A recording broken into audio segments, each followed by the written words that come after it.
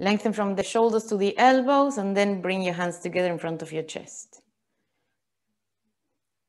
Feel the area around the abdomen and bring the abdomen up and in. So up as if you were zipping up a pair of jeans, and back into the spine. And then open the chest wider and lengthen the elbows down. You can start releasing the facial muscles and the tension around the eyelids, the jaw, the tongue in your mouth, and last of all, close your eyes.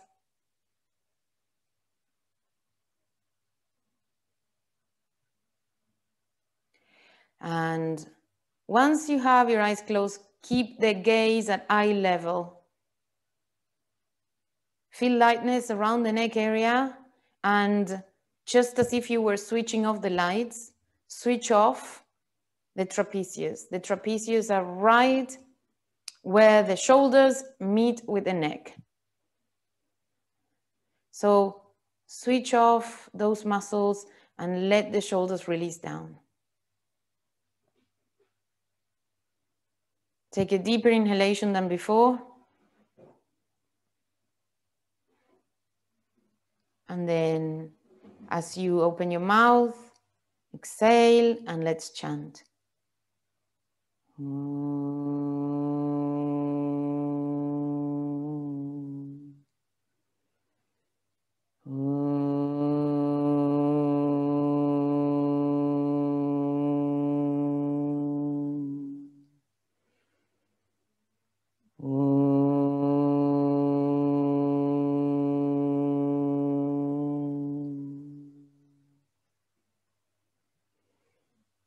Inhale and lift the chest.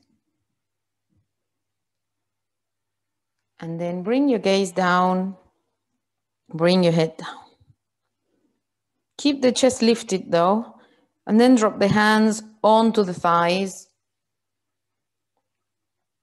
Lift your head and slowly, slowly open your eyes.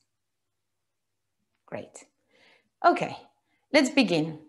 So we have been, for those of you who weren't here this week, we have been working on something very creative. You've got to imagine that you have the armpit split in two halves. The top half will extend the arm up to the elbow. So the top half of your armpit will also help you grip the salt and pepper muscles, which is the triceps basically. And then from the bottom half of the armpit, we will be drawing down towards the ribs. This action, it's just to internally draw the arm back into the socket, but doesn't mean that we have to lower down the chest or compact ourselves. We will be compacting ourselves as it has been the topic of the week, but as we extend and we draw the bottom half of the armpit down towards the ribs, we will actually be able to lengthen the spine some more. It's very ironic, but that's the things that happen. That's the thing that happens. Let's start in all fours. So that image of lengthening down from the top half of the armpit to the elbow is the one that we're going to work on today, at this moment, I mean. If you have, if your knees are not happy with being in all fours for a little while, on the mat, just have a blanket or a cushion or something extra to support your knees. We will not be here for a long time, but still to avoid discomfort. So have the two hands shoulder width apart with the fingers facing forwards, especially make the two indexes parallel to one another. And then push the heels of your hands down and activate your arms in such a way that the top half of your armpit, it's cutting down to the elbows. So the elbows become open and the upper arm muscles are really tense. They are contracting. We are pushing the hands down and then extending the arms fully.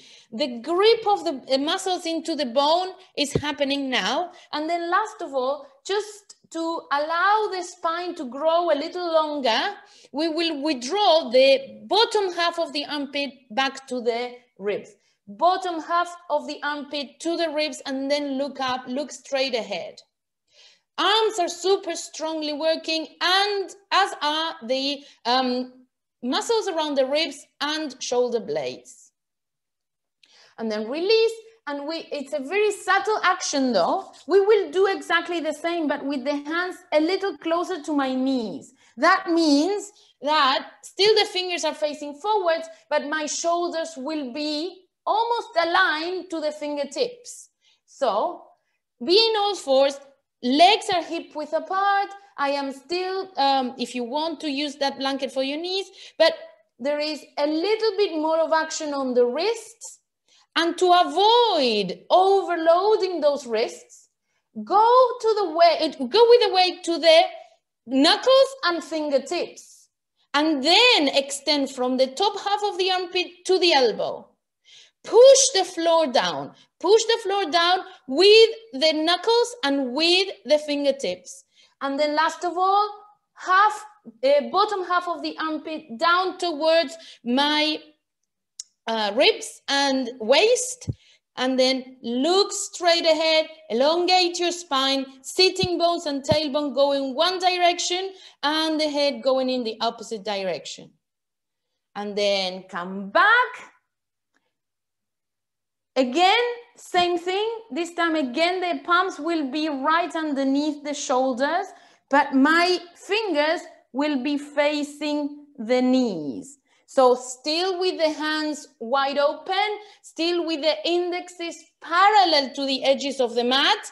Hopefully you will be able to align the creases of your wrists to the top edge of the mat. So Sarah, if this is too much for the wrists, take a break, okay? We are just warming them up for what's coming.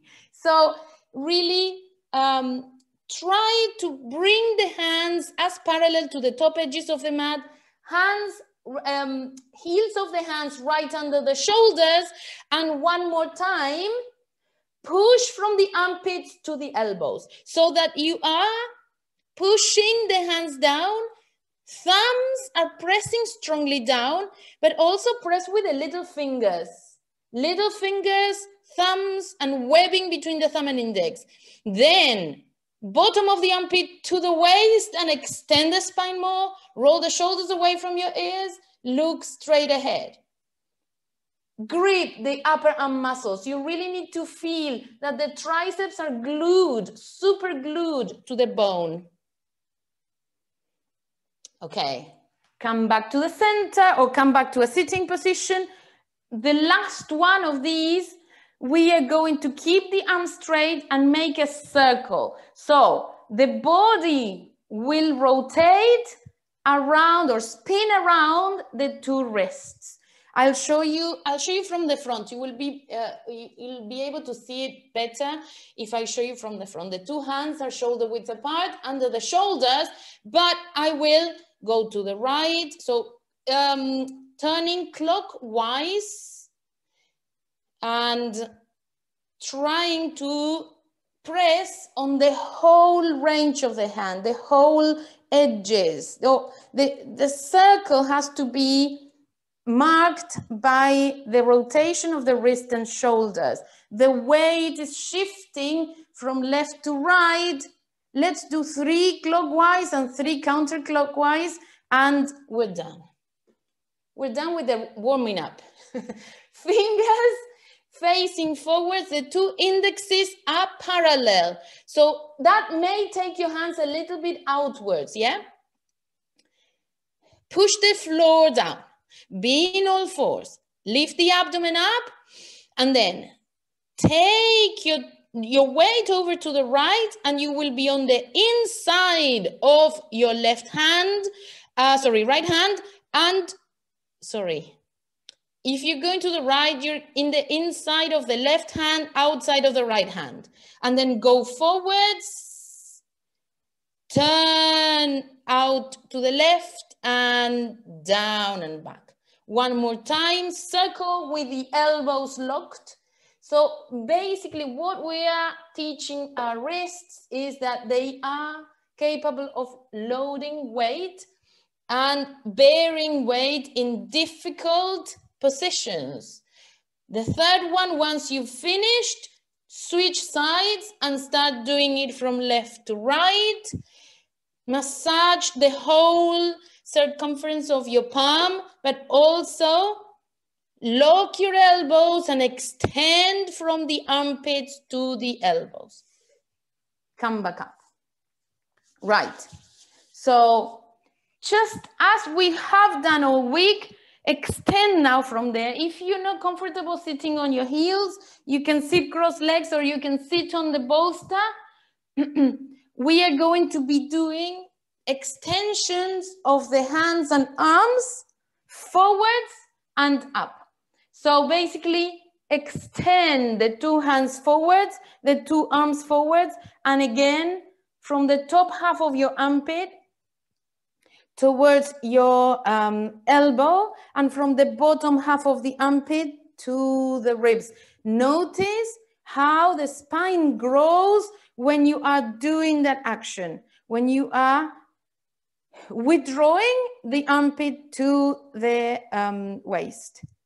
And then from there, interlace your fingers with the right little finger at the bottom, turn the palms away from you and lift up. Lift up, lift up, lift up. Okay. Shall we do it? Sorry, for those who were doing extra work. Extend the arms in front of you. Grip the armpits to the elbows. Extend and grip up, grip up. So now reattach from armpit to the waist. Roll the shoulders down, lift the abdomen, interlace the hands. Right to the pit. Turn the palms away from you. Roll the shoulders down. And now try to lift from the waist. Forget about lifting the ribs, or sorry, the wrists or the elbows. Lift from the waist. Lift from the shoulder blades. Lift from your ribs. Lift the elbows. Lift everything else. Now from there, pretend the armpits are cut in half and extend the top half up and extend the bottom half down. Still with your wrists extending to the sky. Lengthen the sides of the body and then inhale, come back down. Do the same action with the fingers interlaced behind you.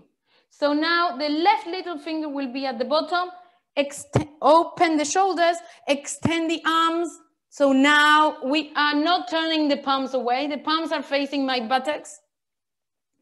And I want to separate the shoulder blades without separating your fingers. Separate the shoulder blades. And now extend from the armpits to the elbows. Grip the upper arm muscles to the bone. Lengthen the shoulders away from your neck. Keep the head in line and lift the abdomen. Pull the belly button back, belly button back, belly button back. Now, we're going to slightly lean forwards. Wherever you are, you can slightly lean forwards and start lifting your arms. Lift from the armpit to the elbow. Lift the wrists a little higher. Roll the shoulders down, separate the shoulder blades. Inhale, come back up, lower the arms, and do the interlacing. And you can now shake your wrists and shake your fingers. So we're going to now come into downward dog. So this downward dog will be in three different variations of downward dog with the arms. So the first downward dog, our classical downward dog, hands facing forwards with the two indexes parallel. The second one will be with the palms facing out, so the fingers will be outside the edges of the mat. And the last one will be with the palms facing the knees. With this one, in most cases, we don't get a very efficient downward dog. So don't worry. The good thing is that we can lose our fear of lifting up and really using those muscles to come up. Okay, downward facing dog. I'll change sides. We can work on the arms and then worry about the legs. So when you come up with your legs bent. Have the hands shoulder width apart. Indexes parallel to one another. Spread the palms and the fingers, and then turn the toes under and come up, still with your legs slightly bent. Lengthen from the top arm of the armpit down to the elbows. And then see if you can lift the elbow joints away from the floor. Elbow joints are lifting away from the floor without lifting the hands. The hands are receiving weight, but I want the legs to be working. So send more weight back to the legs. When you're ready, start lifting your knees and thighs and extend from the bottom half of the armpit to the buttocks and send the buttocks to the wall behind you. Stay there for a moment. Lifting the thighs and knees, opening the back of the knees. Feel the grip of the outer upper arm muscles to the bone. Feel that your triceps are really working to avoid touching the mat. So you really want those arms, those upper arms and elbows away and away and away and away from your mat. Great. And now you can come back down onto your hands and knees. Turning the palms. So the tendency in this one is we tend to think that the fingers have to be shoulder width. And then I'm exaggerating, but we start the downward dog with very, very, very narrow arms. So take your hands wider than you think, so that the heel of the palm is aligned to the shoulder, the heel of your palm. So basically, for many of us, the palms will be touching the outer edges of the mat, depending on the model of your yoga mat, of course. But for many of us, that means that my hands, my fingertips are facing outside the mat. So this time around, try to make the two thumbs vertical. Try to make the two thumbs parallel to one another. And it is very easy for us to rotate the upper arms in this pose because the hand invites the arm to turn.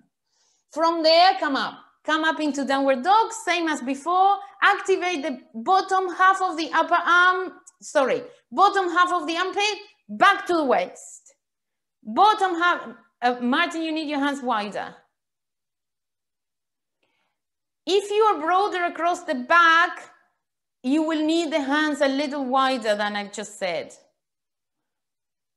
Sarah, again, you can take as many breaks as you need, and if you want to go on doing downward dogs with the classical variation, you're invited to. And then bring yourselves back down. Last one, the one we're all waiting for. Turn the palms. Wherever you reach is fine.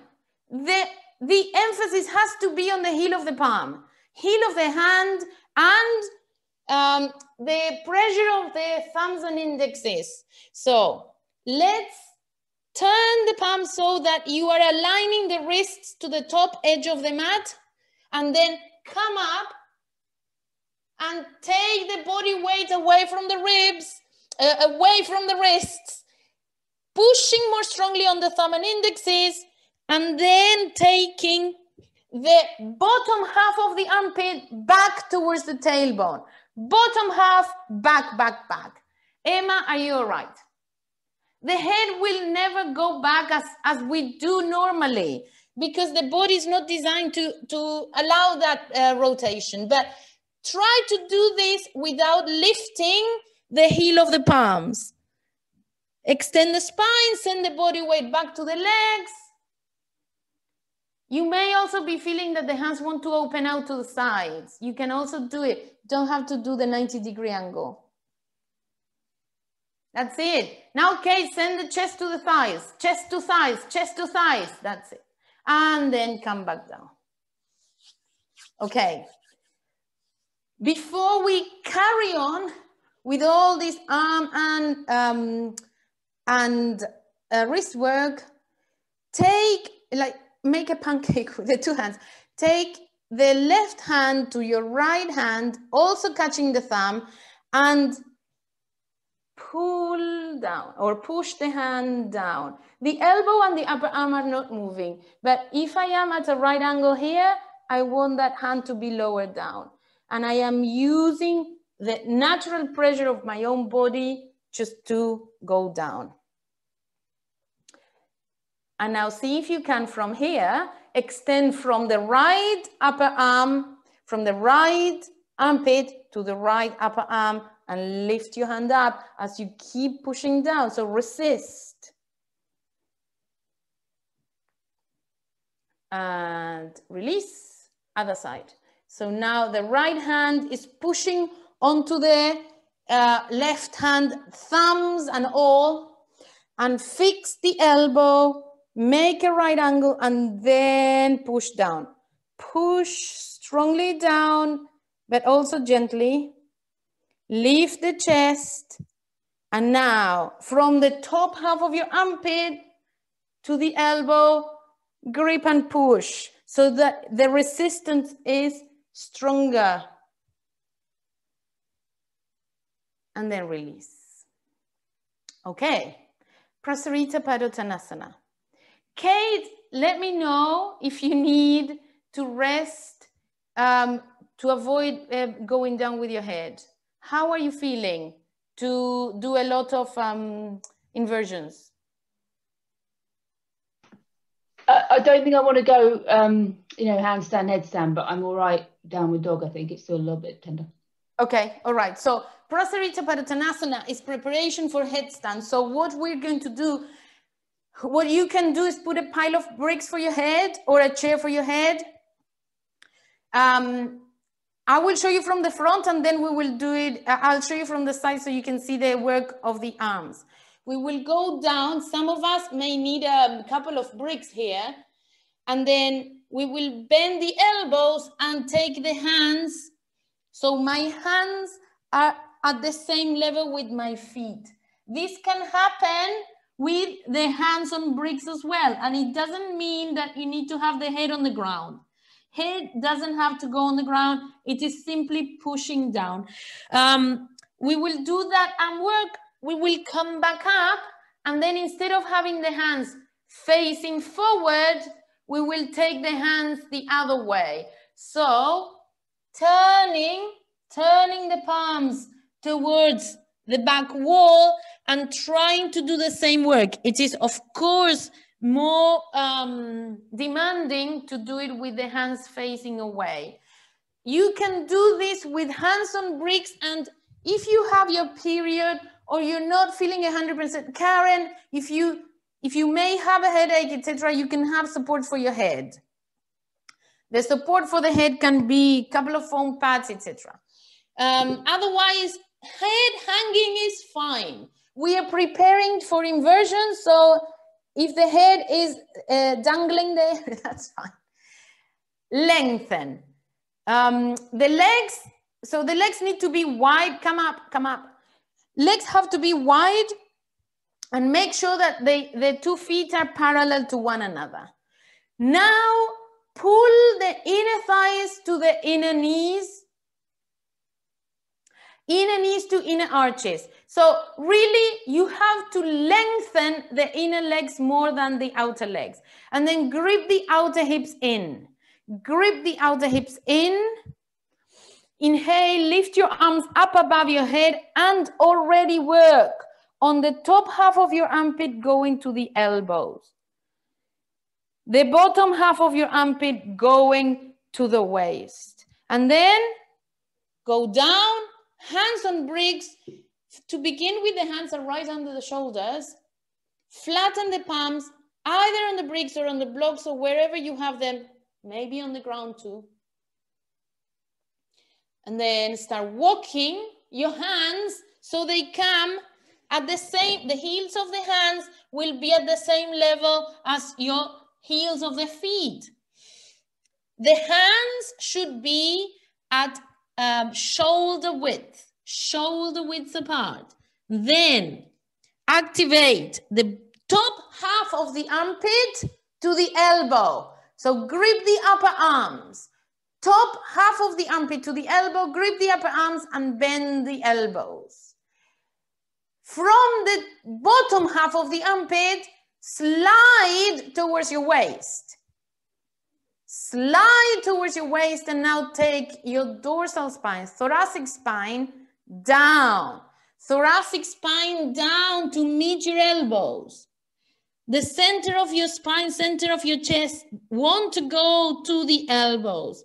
Lengthen from the armpits to the waist and see how long the spine becomes. Carry on pulling up the knees and thighs. Pull up the knees and thighs so you can bring your elbows in. Turn, yes, that's it. And now, everybody, lift your shoulders away from your neck. Shoulders away from your neck. Okay. Have your hands walk back to level with the shoulders, the hands or the hands and the bricks. Inhale and come back up.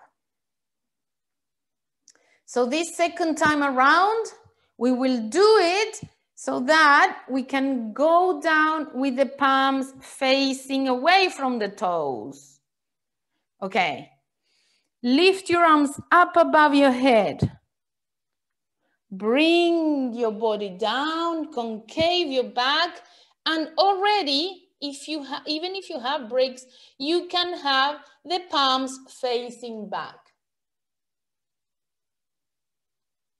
Walk with your fingers in the direction of the back wall and then bend your elbows and then bring your body down lower. You can have hands on bricks to push the heels of the hands more strongly down on this support. Pull up the knees and thighs, bend the elbows, squeeze the elbows in and lengthen from armpit to elbow.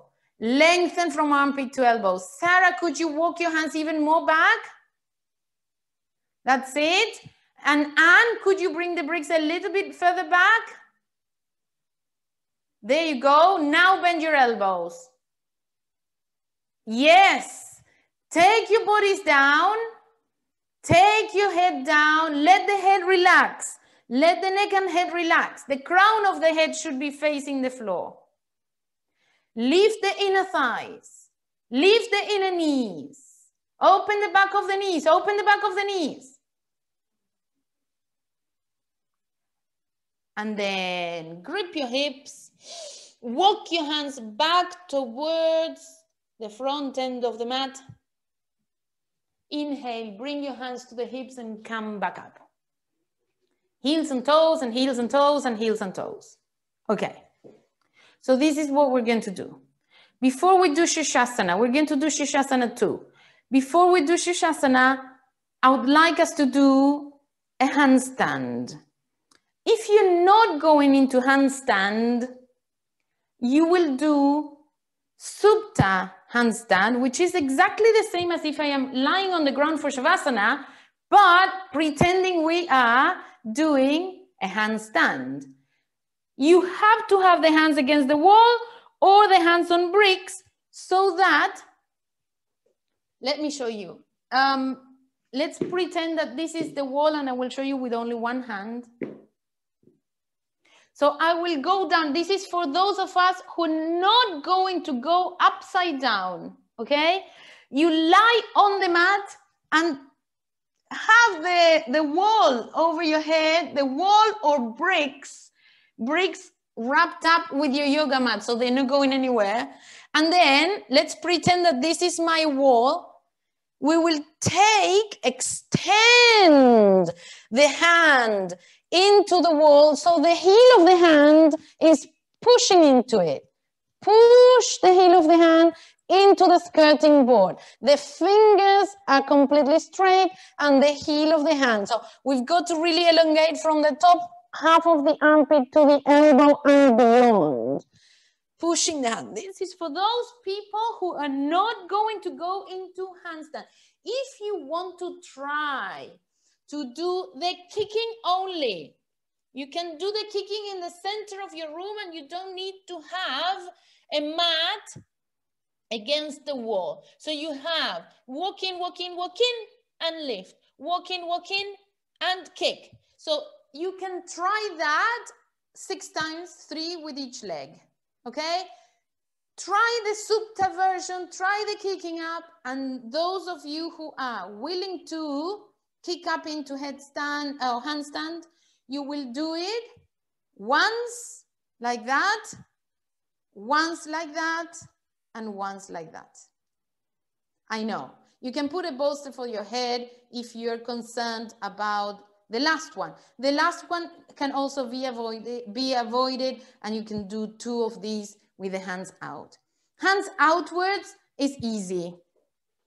It's the natural thing, the thing that we all want to do.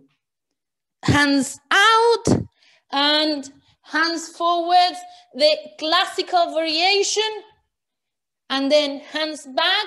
You really have to strengthen those fingers, strengthen the wrists, and then come up. It is a little bit scary to do it with the fingers facing back, but if you have a bolster there, you can manage. That's it, that's it, that's it. Kate, try to grip the upper arm muscles to the bone and send the elbows down. Imagine that I am here with my 2 hands pushing into the elbows and taking them down. That's it. Great, Anne, walk in a little more, Anne. Walk in a little more, that's it. Nearer the wall. Lock your elbows. Anyone who's trying it, lock your elbows as you come up.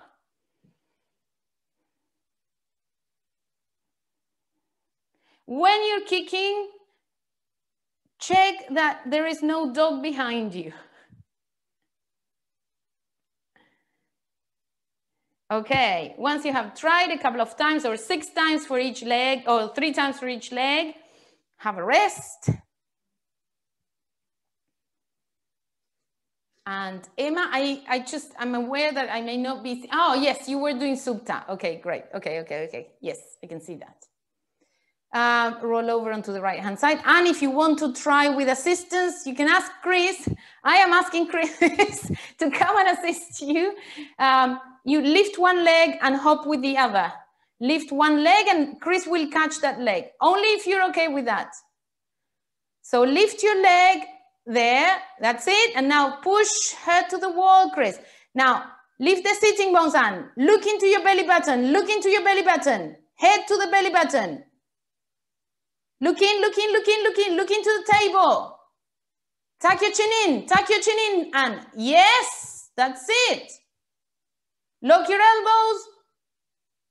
Well done. Whenever you're ready, Chris can let go of you. Otherwise, he was hanging you there forever. Well done. Okay. So now, those of us who are going into Shashasana will try the following. You can, of course, go against the wall. And I will show you from the side so you can see better. You can go against the wall. You will have your classical headstand preparation.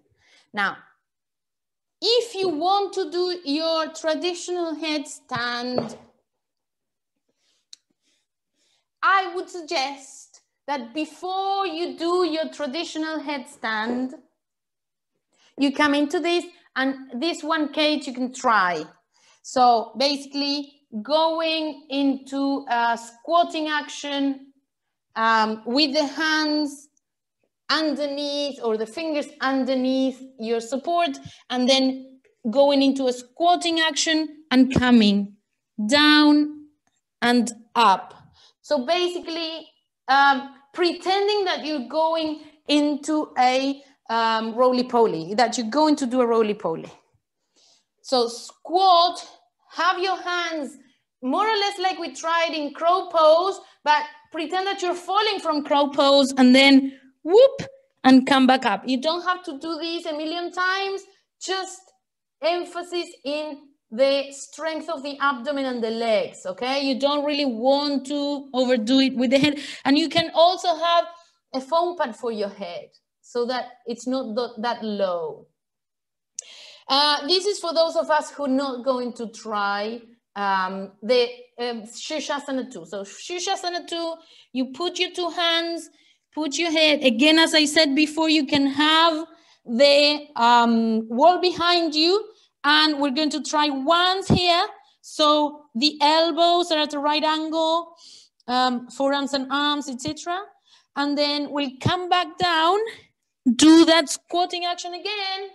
And then we'll do it with the hands facing back. So it's not that bad when you're there. It's not that bad. As a matter of fact, it's even, we take up even more surface, actually, if you think about it. Again, as I said before, you can have the wall behind you. And if you are concerned about balance, neck, etc., go into the classical Shirshasana, classical interlaced fingers, etc. But first, try that one I was showing earlier of squatting, coming up. And Sue, pitch where you can do this. If your knees will not bend that low, you do it as if you were going to do a roly-poly. Do it from up there and come back down. Yeah?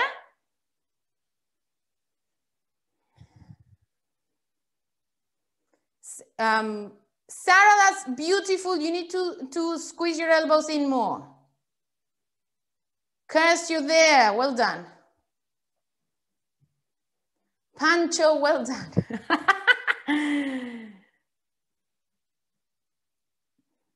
That's it, Caroline, now. And everyone who's there already, shoulders away from the floor. Shoulders away from the floor. Armpits to elbows. Martin, you need your hands further away from you. Hands almost near the knees. Janine, lengthen the back of the neck. Lengthen the back of the neck to the floor. Great. That's it. You need the hands a little bit further away, Janine. Further away from the radiator. Towards your knees. Squeeze your elbows in if you are in Shirshasana 2 or if you are trying it. Chris, don't stay there too long. Don't get too tired. That's it, Anne. Well done. You're there. Okay.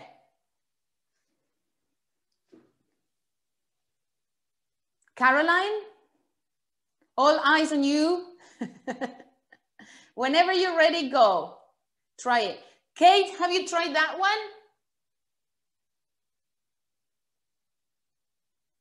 It's a nice extension of the forearm. So from here, you will have to lift your buttocks more, take your head down and lift, and then push your arms more. So it's more of a work of the wrists. Yes, squeeze your elbows in when you go. Caroline, abdomen, grip your hips and dive. There, well, oops, roly-poly. Well done there. You are doing Niralamba, which is the next one we're going to do. The next one we're going to do. What about you put your head and then your hands? Put your head down and then put your hands down. Forget about the hands. Bring your head down like a child's pose. Yes. And then put your hands and then go up from there. Those of you who have done all the variations, there you go. Look at that. Mind your neck though. That's it. Kirst, now squeeze your elbows in.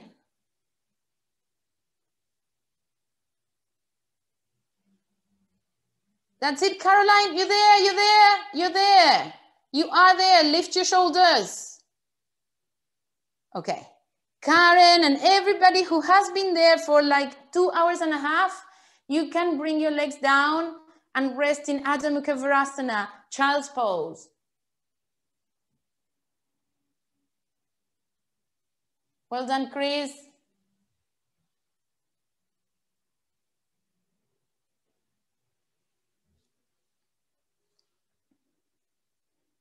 Right.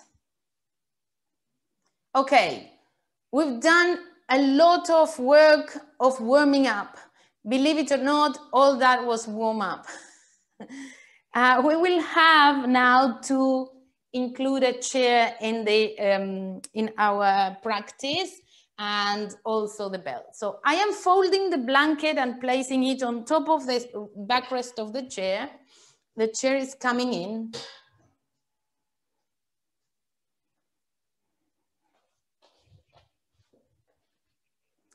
And the idea, I keep losing the focus. The idea is for, when I have the belt, I will have the belt around the elbow joint and not above or below.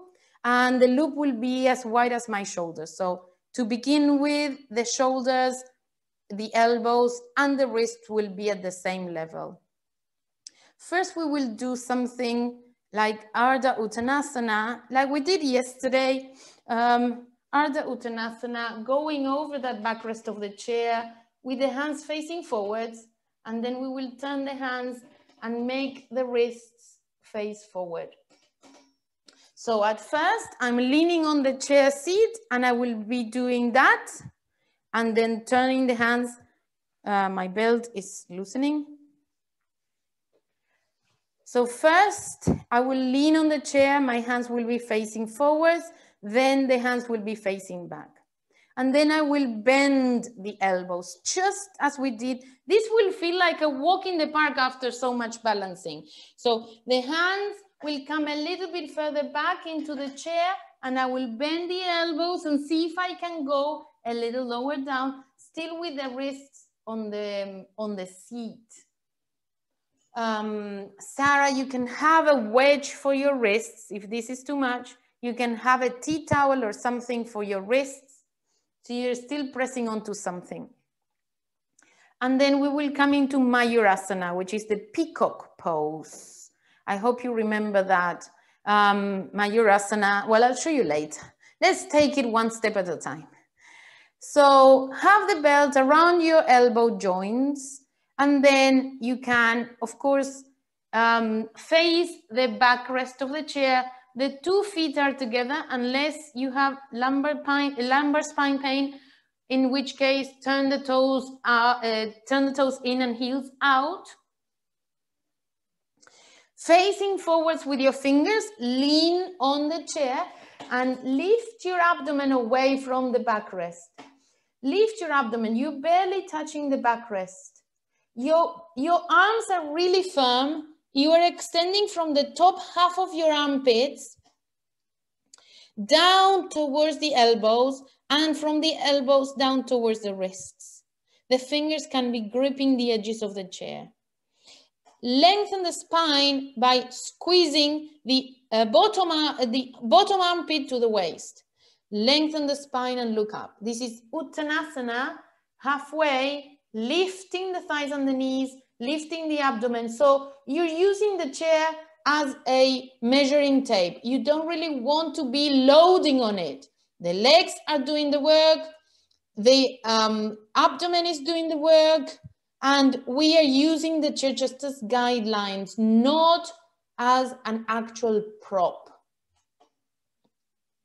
So grip the outer hips, revolve the shoulders away from your neck. Inhale, push the upper arms down to the seat and come back up, arms over your head. Now we're going to come down again. This time around, the palms will be with the wrist facing forwards and fingers facing to your kneecaps.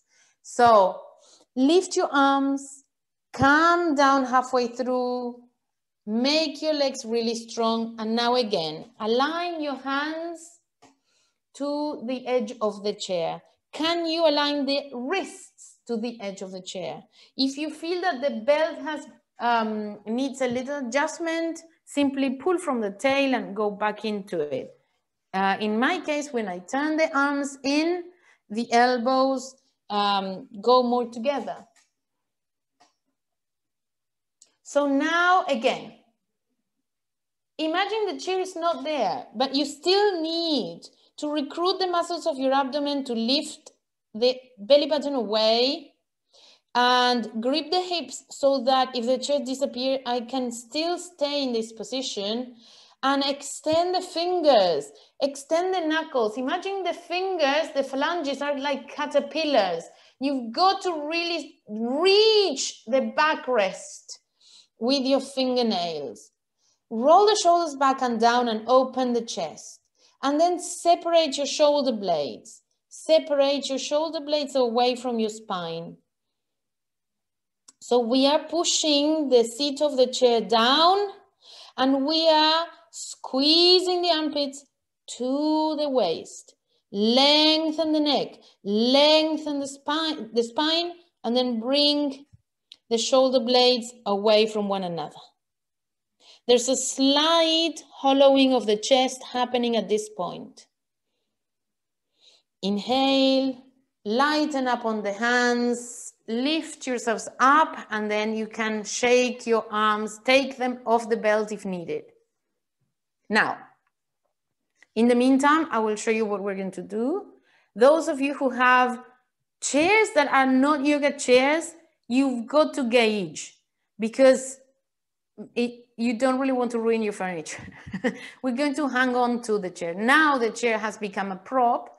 So what I will do is I need to make sure that my hip bones can go over the chair. If your chair has a tall backrest, you may need to stand on bricks. And likewise, if the chair is too short, you may need bricks for the legs of the chair. I hope that makes sense. So then we will take the hands, first of all, as they were a moment ago, elbows towards my waist and lengthening the arms back.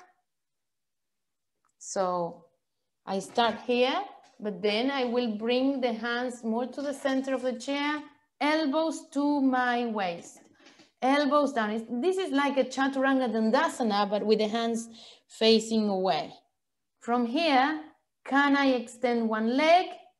Can I extend the other leg? Here's where we gauge the durability of the chair.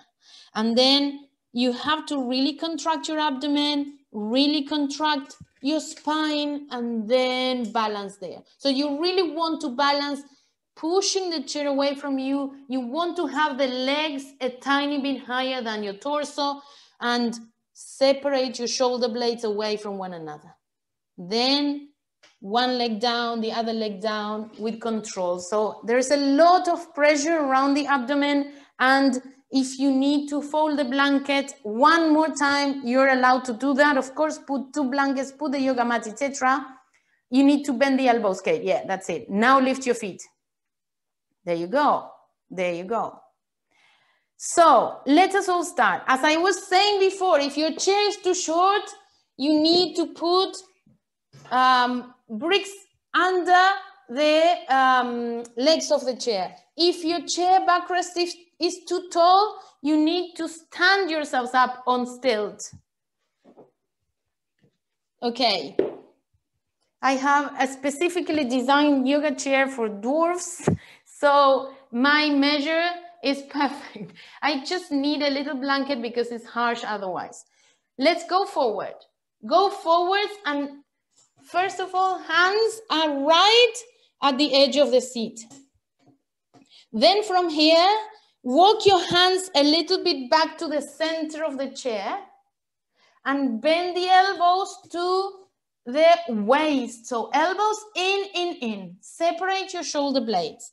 Elbows in, separate your shoulder blades. You're already lightening the chest and the pubic bone onto the chair. The pubic bone is underneath the chair and the hip bones are over the backrest. Now, walk back one leg at a time to assess the durability of the chair, and then lift one leg at a time to Mayurasana. So push from the bottom armpit to the waist and from the top armpit to the elbow. Lengthen the legs, lighten yourselves onto the chair, and then come back down.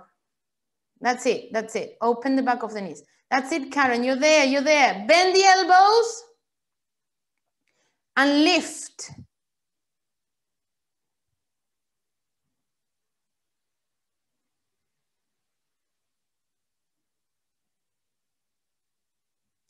Chris and Anne, do you think the chairs will give in? No, they won't, but they're, okay, they tilt, okay. Don't worry, we will try it on the ground in a moment. Those of us who are finding this, there you go, Karen, lift your legs. There you go. Lift the legs up, lift the legs up. Open the back of the knees. Well done. Now, if you were finding this easy, bye, see you later. If you were finding it easy, you can wrap the belt tighter and get the two forearms and the two outer edges of the hands together and try again. So this is the classical version of the pose, yeah? With the two forearms, two hands together. You can have the belt there as extra bit of prop. So spreading all the fingers, spreading the palms, and then going over, lifting one leg, lifting the other leg, and going into the position, wide arms and palms, but they are actually touching the forearms. That's it. Let me see.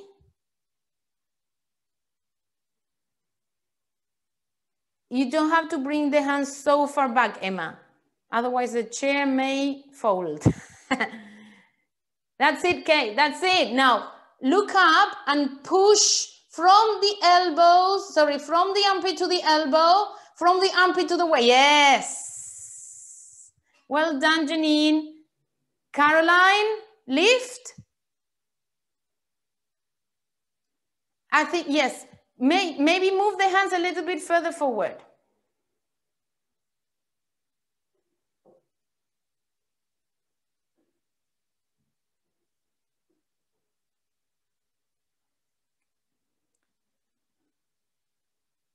Well done, Chris. Making his own props. There you go. Caroline, I would say bring your chair closer to the wall so you can climb the wall and then let go of it. Climb into the wall and then let go of it.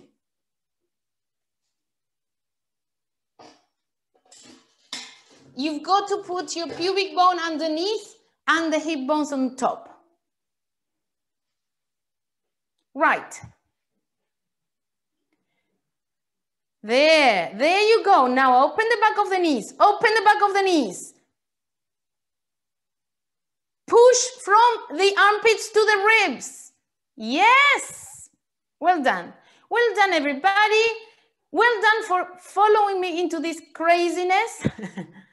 Because that wasn't enough, forget about the chair and bring 2 bricks and 4 foam pads. We're not going to do shoulder stand, by the way. Not yet. So, the belt is still required. 4 foam pads, 2 bricks. Of course, the distance will depend on your own length.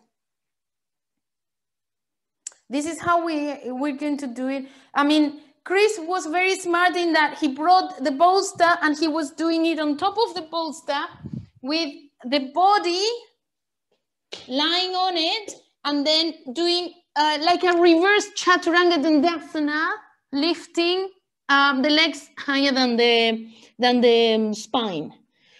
That is a very good way of doing it. You can do that, repeat it with a lot of support. And if you want to work on the core and on the upper arms, we will take the belt again. We will not use the arms together because I want the bricks kind of as wide as the shoulders.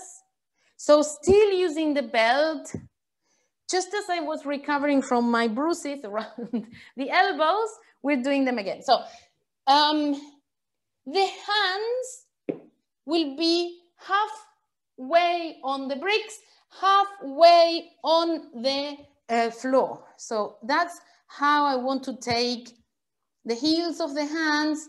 The bricks will be like this, and I will be pushing the heel of the hand on the brick and the fingers or the fingertips onto the floor.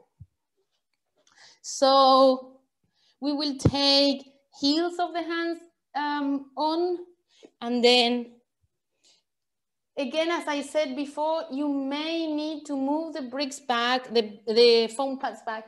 So first we bend the elbows and take the body weight. We need to lighten up on the belt, otherwise we'll have a bruise. Find your blocks, and then stay there. Stay there, stay there. You may be able to lift your legs. I'm not going to try it because I know I cannot.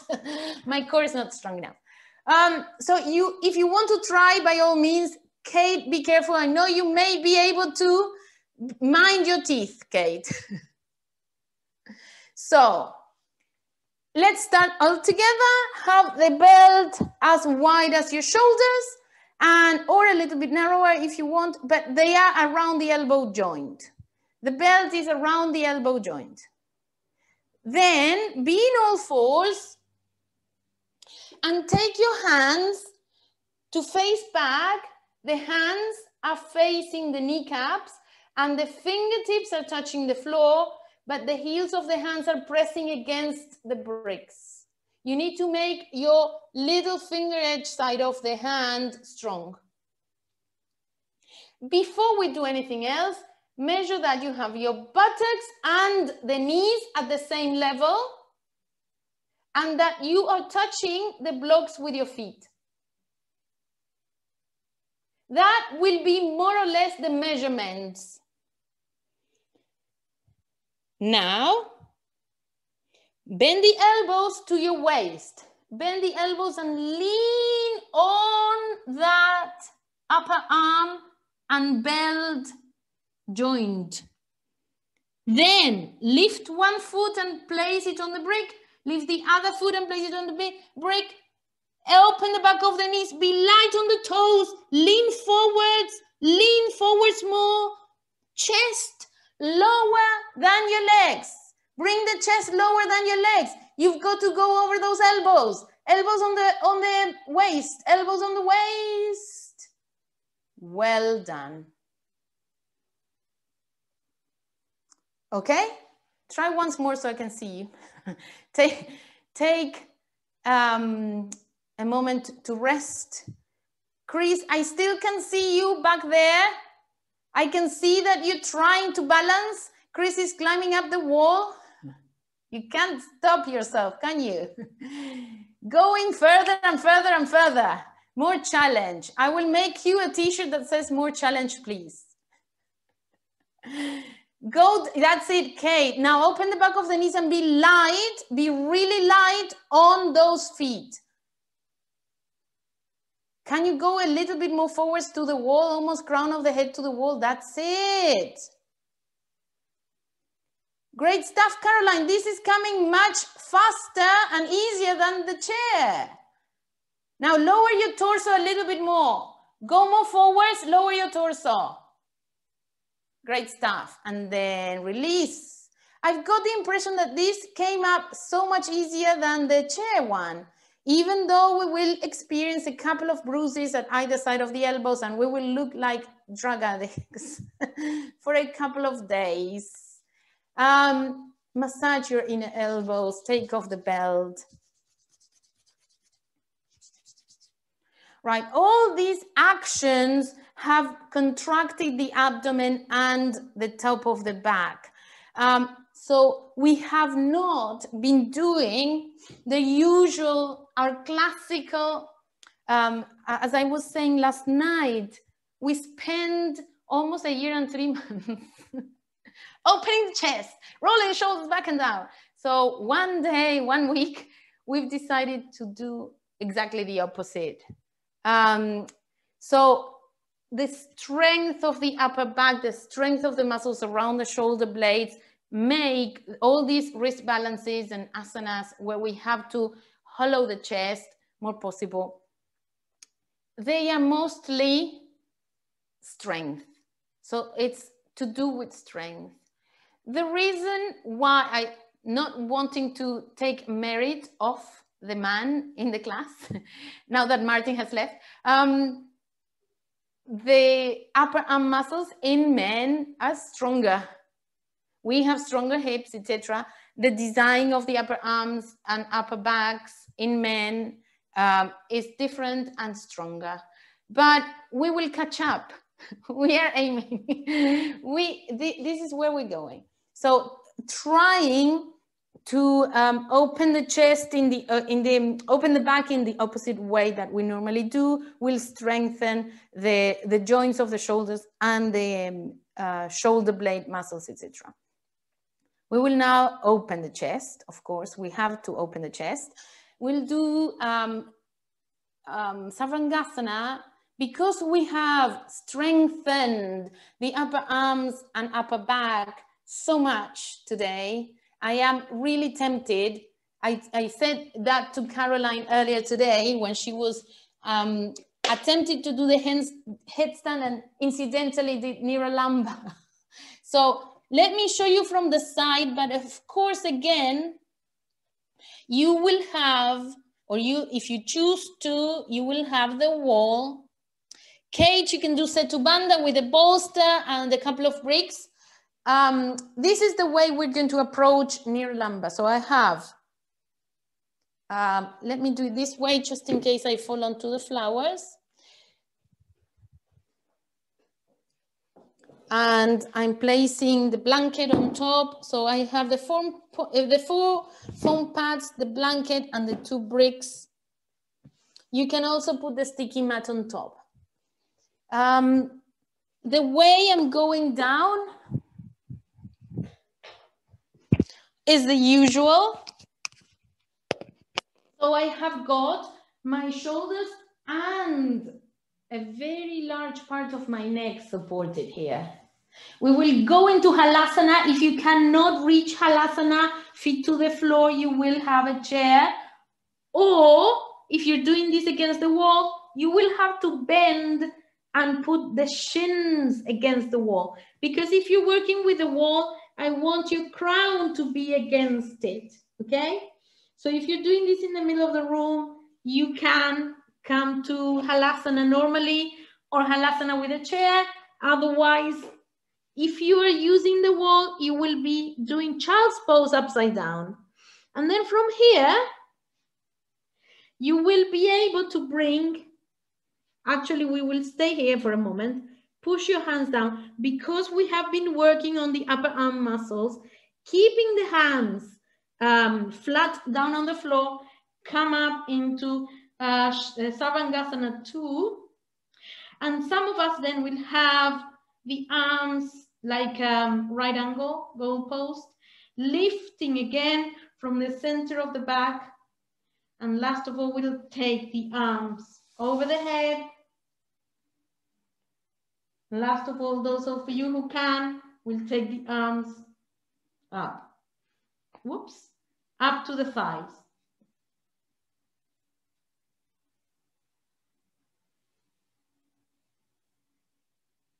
Of course, if you want to have the wall there, your feet will be touching the wall, and you can do all these things, climbing up the wall, bringing the buttocks forward and the thighs back.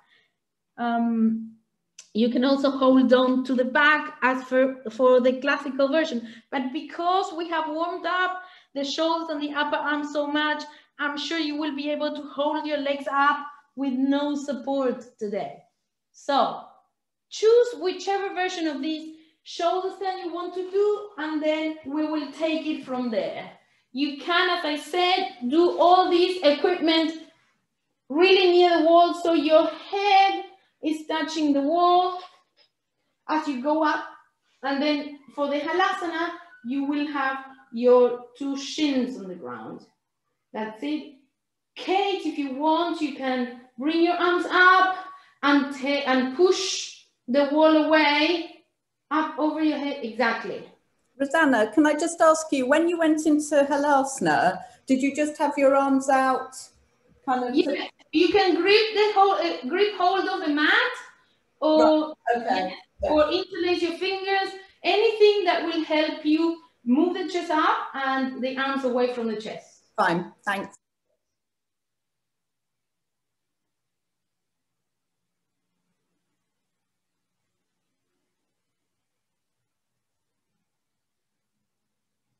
That's it, Janine.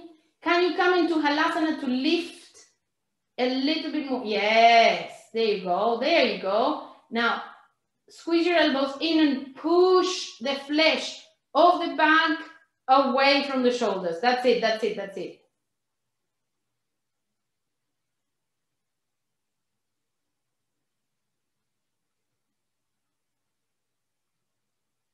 Squeeze your elbows in, everybody. Squeeze your elbows in.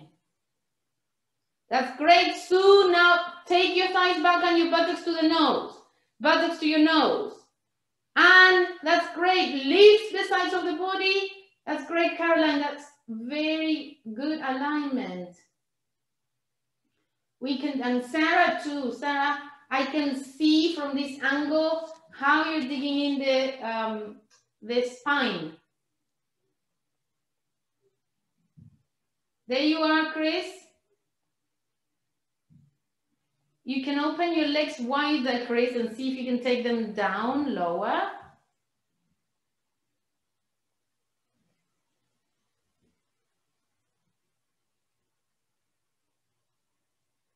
Emma, can you lift one leg at a time and keep the arms there, exactly where they are?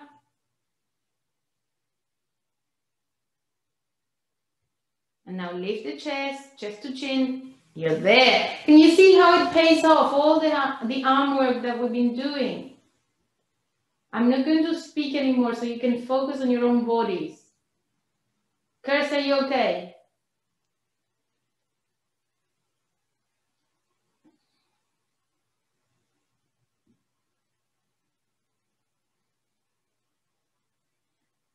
That's it, Chris.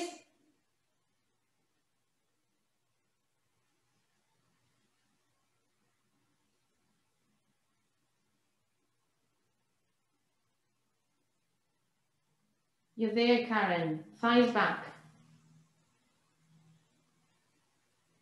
If you feel that you are choking, lift the chin a little.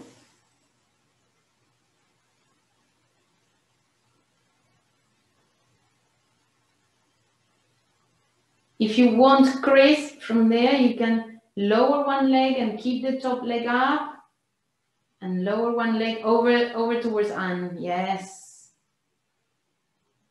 Grip the abdomen though.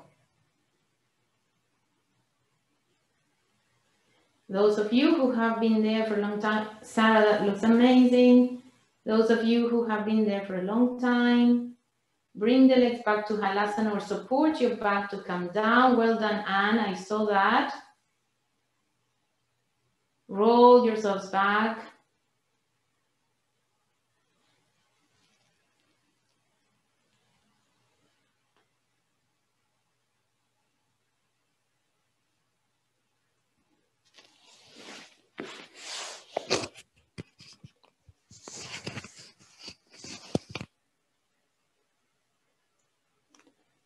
Stay in the comfortable position that will help you open the chest.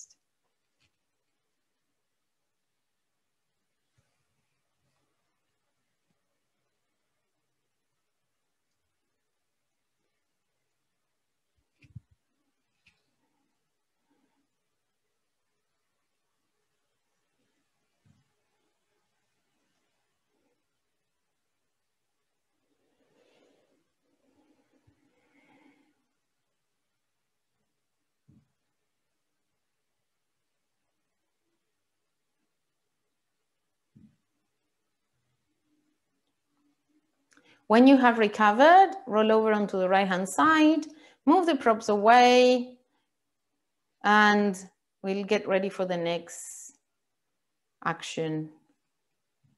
The next action will simply be Virabhadrasana. For those of us who have more flexibility in the legs, if you want to do Virabhadrasana 2, that will be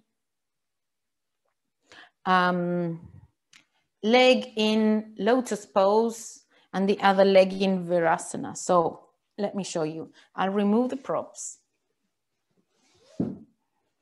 I'm sitting with my, going to the right first, sorry. So the right leg will be in Padmasana, so on top of the left leg. This other leg is in Virasana, so the foot is outside my buttock. I'm not sitting on my buttock.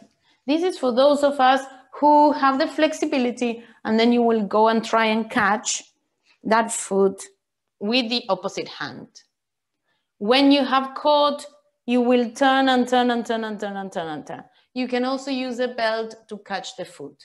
This is if you have the flexibility to go into Padmasana. I'm not going to go into Padmasana details today. There is one whole class that I want to do only on lotus, but we're not going to do that today. So if you have difficulty reaching that foot, you can use a belt and catch and turn. If this is not possible for us, leg below, as we normally do. So for some of us, that will misalign the hips, in which case we take a brick, sit with the brick under the right buttock to begin with. So arch of the right being the support of the ankle of the left. Bikers, you need to do Shavasana, yeah? At some point. So the bottom leg is the support for the top leg, or the left leg will be the support for the right, and then we'll be able to take the knee into Padmasana. That's it. So Karen, you're there. Those of us who are in Padmasana, you will be catching the right foot with the right hand. And of course, you will not need that, the prop. So you will be catching the right foot from behind with your right hand. Your torso is already twisting to the right. The rest of us, we will be twisting to the right anyway. So, and you're twisting to the bent knee, yes. Twisting to the right, and lift your chest, catch your right knee with your left hand. Catch your right knee with your left hand, and then if you are in lotus, you can certainly help that leg go down by pushing it. Turn, turn, turn. If you are in Virabhadrasana 1, you have sorry, a brick under your right buttock, and you're turning. Your right hand can go behind you and catch your leggings. There's no foot there, but you can catch your garment and carry on turning to the right. Open your chest. Open your chest. Lift it up and carry on turning. Turn some more. Turn to the right. Sit your left sitting bone more. Sit your left sitting bone down. That's it. Now turn your head and look over the right. Lovely. Lift the chin a little bit more, Emma. Come back to the center with your head and chest. Try not to collapse the chest. And now we'll release. If you had height for your buttocks, release. And now come to Dandasana, only just to swing to the other side. So if you're doing Virabhadrasana 1, the left leg will be at the bottom, and you can have a brick or a blanket for your left buttock only. If you're doing the Padmasana version, your left leg will be on top. You have to swing, oops, swing the left hand behind your back and reach for the big toe. If you cannot reach, get a belt. Take the belt behind you and then turn your body to the left, opening the two shoulders. Open the shoulders, lift the chest more. If you have the leg in Virabhadrasana 1, turn, lift the chest, sit the right sitting bone down, lift the chest, lift the abdomen, open across the shoulders.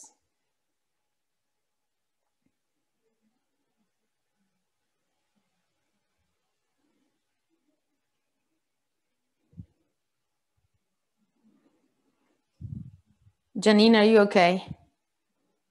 Is it uncomfortable? Yeah. There you go. Lift the chin, look over the left shoulder. And then when you're ready, come back to the center. Release your legs. And if you were using a belt, take the belt handy, separate the two legs. Just a little bit, almost a little wider than hip width apart. And then we will extend the arms up above the head, catching the belt, trying to release the thighs down and grip the feet with, turn the belt around the feet to take the outer edges of the feet out into the belt, pushing it, lifting the chest. So what I want in this position is to create an openness for the chest, create an openness across the collarbones, and then lift the torso. We are extending from the armpits to the elbows, which means that the hands may walk a little bit closer to the feet. And then we're extending from the armpits down to the waist, which means the torso will grow taller, longer. And then release, come back to center. And from here, before we do the full Shavasana, I would like for all of us to have a bolster. If you don't have a bolster handy, you can do this with 2 foam pads and a blanket. A bolster with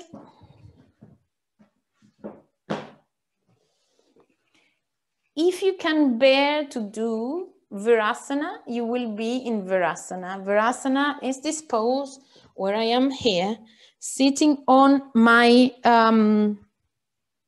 heels. So this is the asana I would like us to do. If this is not possible, you will simply straighten the legs forward. Straightening the legs forward will just create an extension of the full limb, as opposed to when we're sitting here, with the 2 legs at either side of my buttock, I will stretch the thigh much more strongly. And then I want to take my torso, so my waist and top of the back are supported by the bolster. If the head doesn't reach the floor because there's tension in the neck, etc., you can have a foam pad or 2 foam pads. Kate, you can have a foam pad here as well. If you can reach the Virasana version, that's fine. Otherwise, you can extend only 1 leg at a time or the 2 legs, and there you stay. Lengthening the legs away, lengthening the head in the opposite direction. And that will bring our torso back to normal, back to the opening action. That's it. Now, if you are in Virasana, try to bring the thighs together.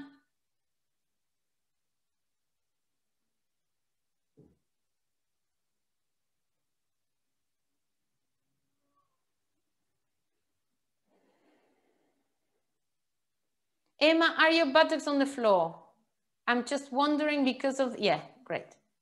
Because of the angle. So I want the bolster right across your waist and dorsal spine. Lengthen the thighs from the root to the knees and beyond. And then pitchfork, if you can, lift your arms over your head, and can you go and touch the radiator? There you go.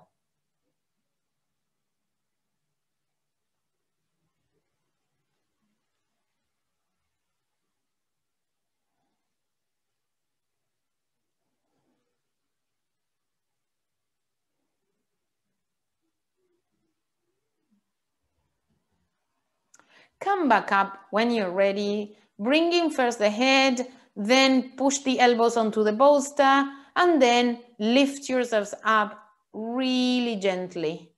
Extend the back of the knees. If you have been in Virasana, you can turn around and basically do this action like a dog or a cat, stretching 1 leg at a time if you have been in Virasana. And then you can lie flat in Shavasana or have a bolster for the back of the knees. Whatever position will feel more comfortable for you now, go ahead and do it. Take layers on if you need them.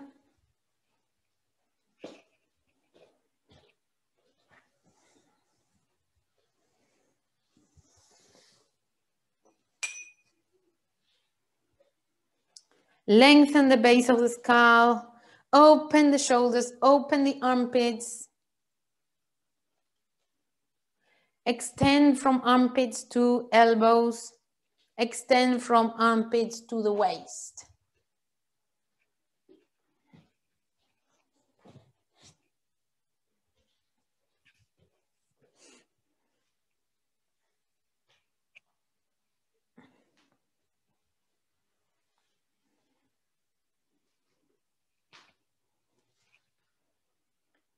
Really spread yourselves well into the supports. You want to have or to take as much space as you can across the mat, across the floor.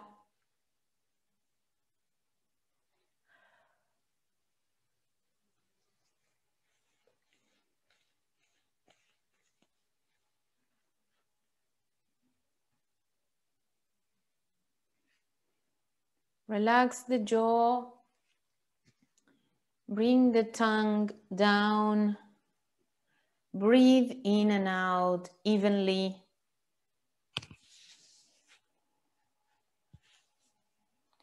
And when we started the class, I was asking you to switch off the muscles that connect the shoulder and the neck. So do that one more time. Go back to that feeling of flicking a switch and then switch off your trapezius.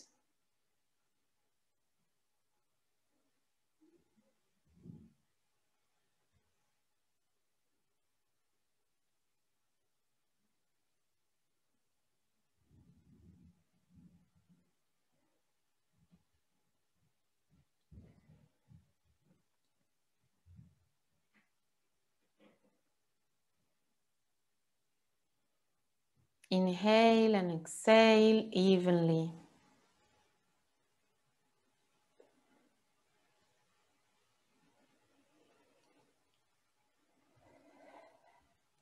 Hopefully through the nose. If you need to use your mouth, use the mouth and the nose.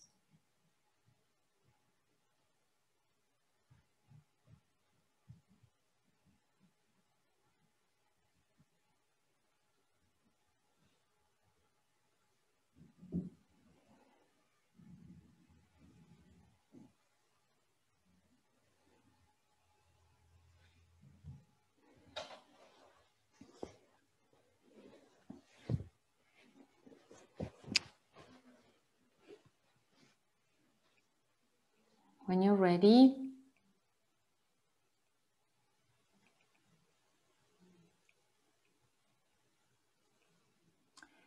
bring one leg at a time up towards the chest and bring one arm at a time to hug your shins. And once you're hugging your shins or from the back of the thighs, roll a little bit from side to side, just giving yourselves a nice massage to release any tension that may still be there around the lumbar spine.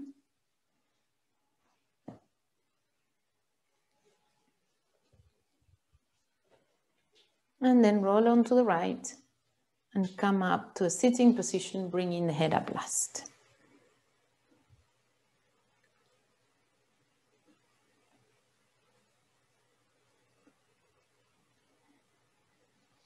Bring the hands to the chest and bow, thanking your body and mind for being healthy enough to allow us to do this yoga session today, and thank the teachers before us who showed us how to do it